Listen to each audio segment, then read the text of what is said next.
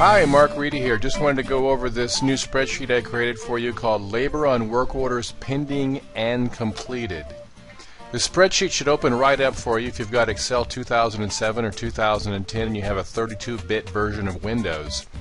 If you have a 64-bit version of Windows, or if your TATEMS data file is on a network somewhere, then there's a link to another video that will show you how to get these spreadsheets linked up to your TATEMS data, wherever it might be.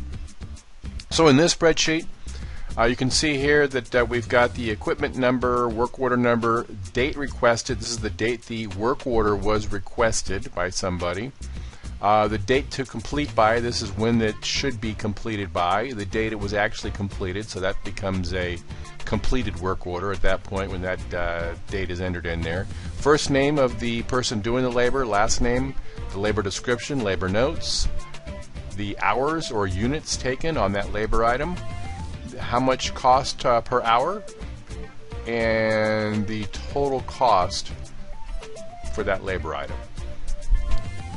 Alright, so once you've got this spreadsheet opened up and you're looking at your data, you can slice it and dice it a little bit as far as being able to restrict what you are seeing. So for example, for equipment, you could, if you wanted to see, for example, say equipment number 226, let me move this over so you can see this little flyout menu. And we're going to click on this down arrow here, and then I'm going to choose unselect the select all box. And we're going to take a look at equipment number 226. Click OK, and you can see now we're just looking at all the equipment, all the labor items for equipment number 226. You can do the same thing in any of these fields if you want to restrict it by all the labor items on a particular work order, on a particular date requested, or date complete by, or a date actually completed, or a technician's last name and or first name. So for example, on this particular criteria that we've selected, which is equipment number 226, if we wanted to see how many hours have been spent, or actually let's restrict this down by a particular day. So we wanted to see everything done on this equipment number on the 16th of April. Alright, and then we can just, if we wanted to see get your totals for how many hours, you're going to highlight this column. So start at the top, click, drag down until it's highlighted, and then right click, choose copy, and then we're going to go over to another sheet down here at the bottom.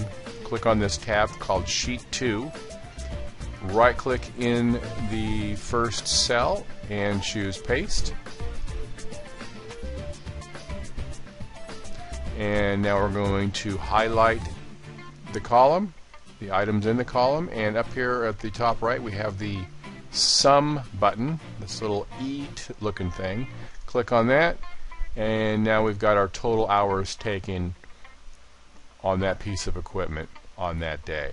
So I'm going to go back over here to sheet 1, and we're going to grab our total cost. So we're going to highlight total cost column. We're going to right click, choose copy, go back over here to sheet 2, and I'm just going to paste it into the C column.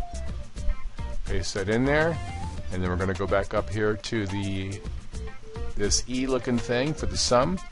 Click on that, and then we have our total